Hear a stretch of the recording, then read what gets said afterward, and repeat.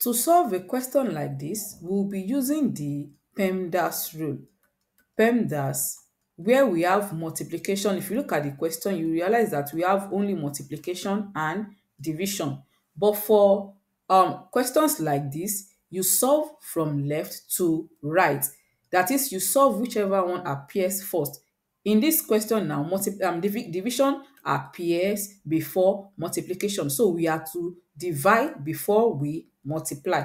So whenever you see anything like this, multiplication and division, they are on the same level. Addition and subtraction are also on the same level. So you have to solve the one that appear on by your left hand side first.